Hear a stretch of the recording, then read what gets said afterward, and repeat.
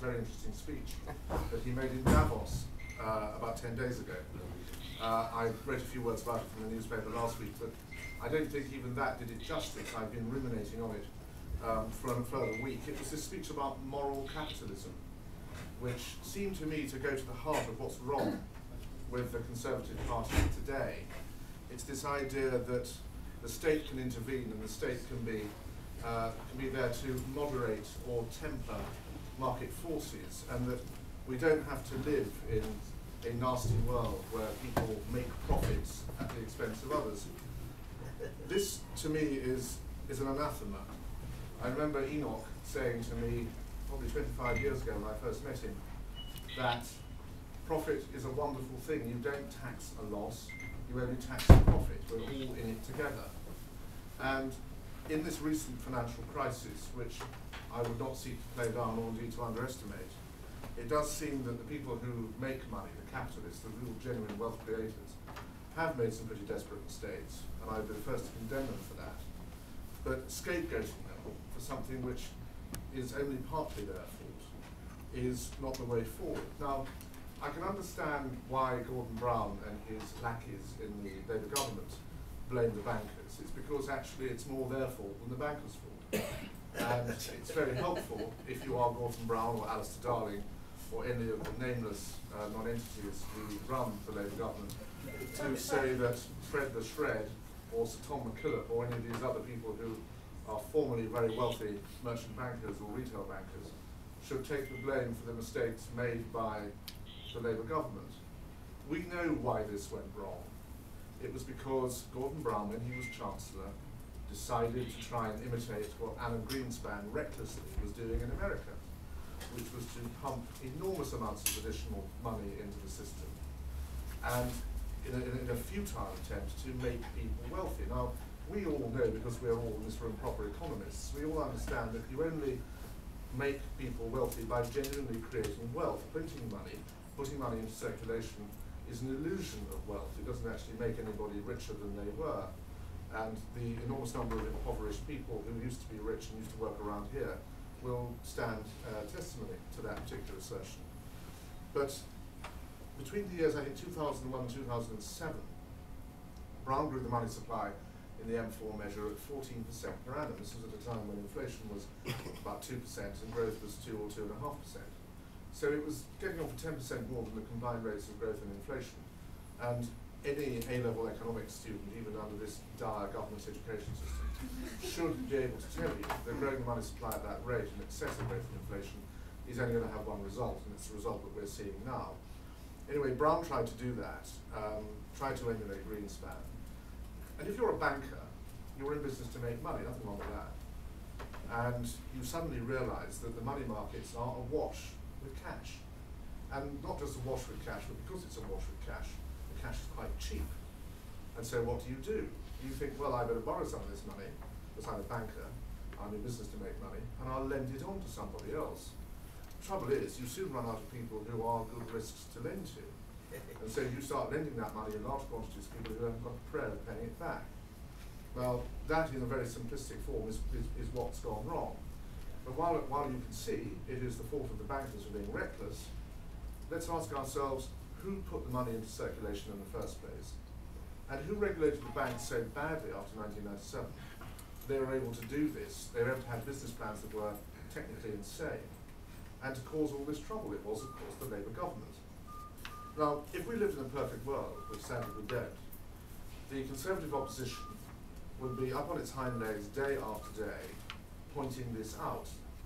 But it can't, because even though it has already plumbed depths of hypocrisy unseen, in my opinion, since the end of Stalin's Russia, it doesn't want to admit that all those years when it said we will share the proceeds of growth and we will match Labour's spending plans, all the years that it did that, it was wrong. Not just morally wrong, as we Conservatives believe that public spending is not good in itself, but wrong because they too were conned by this notion that Labour had created a prosperous society. They were conned into believing that there really was a huge amount of money out there, that we could go on spending in the public sector at a reckless rate, that we could create, sustain and make flourish Gordon Brown's client state, and that there would always be the money to pay for it. And so when it all went pear-shaped last year, little George Osborne, on a rare visit from Deripaska's yacht, back into the real world, said to himself, hang on a minute, that money isn't there after all. So we no longer were able to talk about sharing the proceeds of growth because, as some of us had confidently predicted for some years, there was no growth of which to share the proceeds. It's even worse than that, of course. The Conservative Party has had to start to row back from its pledge to match Labour's spending plans. Even it, again on a rare visit from Mr. Deripaska's yacht, has had to agree that Labour's spending plans are unsustainable and insane at a time when we are heading for deflation and when people, the last thing that people like us need, or anyone in this country needs, is to have a higher burden of tax to pay for Labour's clientele. Now, that's a start, and it's a start that I would encourage. But I'm waiting in particular for Dave or Little George to say two things. First of all, I want them to say that they will not support and not sustain and not allow to flourish Gordon Brown's climate state. Between 700,000 and 800,000 people have been put on the public payroll in this country since 1997. Now, I am not going to stand here, as the Labour Party would put up, like any Conservative to do, and say that we should be sacking doctors, nurses, teachers, firemen, people who look after the elderly in care homes. I don't believe that for a moment. I do believe that in a society such as ours, the state has a compassionate role, and it is to educate and it is to look after people who cannot look after themselves. So let me be quite clear about that. I'm not talking about sacking any of those 700,000 or 800,000 people who are doing what we might define as socially useful, productive and compassionate jobs.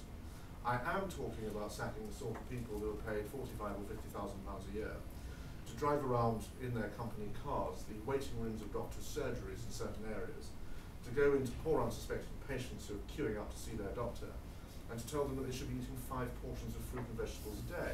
Because believe me, such posts exist.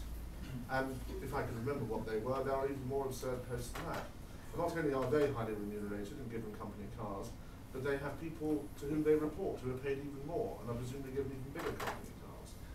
Now, I have said to people in the Conservative Shadow Cabinet in recent times, why do you feel it is your duty to sustain jobs like that? And they say, well, we can't go around saying we want to sack people off the public payroll because they won't vote for us. Well, I'm sorry, I've got news for you. They weren't going to vote for you anyway. Anybody who is a client of Gordon Brown's has loyalty to the client master, and that is Gordon Brown, and they will vote for him come hell or high water. Because they know that Gordon Brown won't sack them. I mean, after all, the reason we're in this appalling mess is that Gordon Brown has refused to cut public spending and has refused to shed these useless and socially unproductive jobs from the public sector.